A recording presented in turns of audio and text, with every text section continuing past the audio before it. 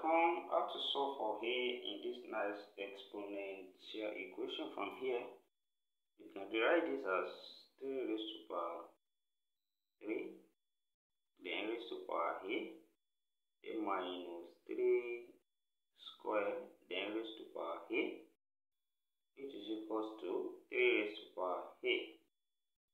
Then from the law of indices, we can interchange this power and this will be 3 raised to power A, then raised to power 3 minus 3 raised to power A, then raised to power 2, then equals to 3 raised to power A from here.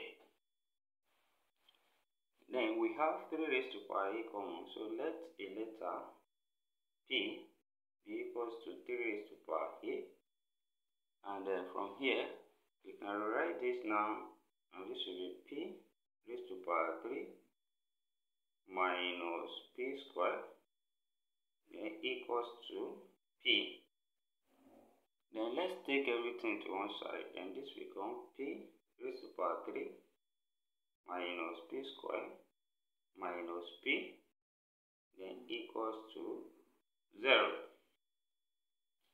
And from here we can solve this, and we have P common. We can factor 1P out, and we have here we have P square left, then minus P left here, then minus 1 left here, equals to 0. So here we have two cases we have here. Is P equals to 0, or we have P square minus P minus 1 equals to 0. Then from here we can solve this quadratic equation using quadratic formula, which is P equals to minus B plus or minus square root of B square minus 4AC over 2A. Here A equals to 1, and B equals to minus 1, C equals to minus 1. So therefore P here equals to minus 1 plus or minus square root of minus 1 square minus 4, then times 1 times minus 1 over 2 times 1. Then here we have P now equals to 1 plus or minus square root of, here we have 1 plus 4 now, minus times minus here, that's plus, then over 2. So here give us P now to be equals to 1 plus or minus root 5 over 2.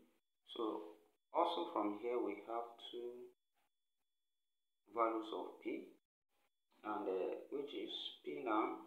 The first, you can say P equals to 1 plus root 5 over 2. Then here we have P equals to 1 minus root 5 over 2. And we should recall that we represented P as 3 raised to power A from here.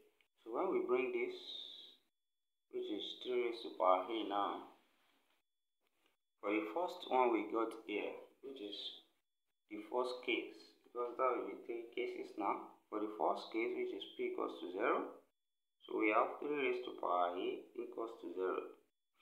From here, there is no solution here. No solution here, because this has to be greater than 0 here. So no solution on this side. Then for the second case here,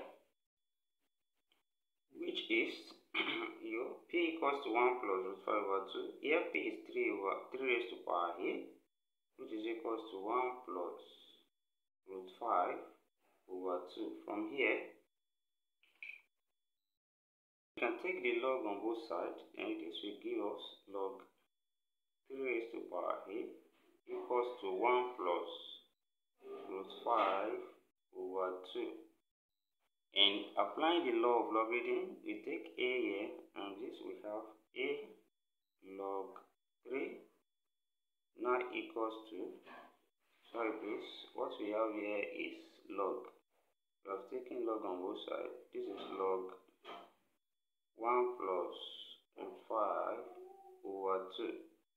Then a has come to the back here, and then we have log 1 plus root 5 over 2 here. Then we can divide both sides by log 3 from here. So divide this by log 3 and also this by log 3, and this we cancel out, and we have a equals to, from change of base we can write this when we have log a over log b. This can be written as log a base b from change of base, and this will now become log 1 plus root 5 over 2 base 3. So here we have the value of a in this on this side for case 2, and for case 3 here as well. When we look at this, p is also 3 raised to power a, which is 1 minus root 5 over 2. Here will be a positive number, and here will be a negative number, and which will not be equal here. So here as well there is no solution from this side. There is no solution on this side. So the only solution we have here is from the case 2 here, which is a equals to log 1 plus root 5 over 2 base 3. And thank you for watching. Don't forget these steps. Subscribe for more exciting videos. Turn on the notification bell. Share this video. Give it a thumbs up. And see you next class, and bye for now.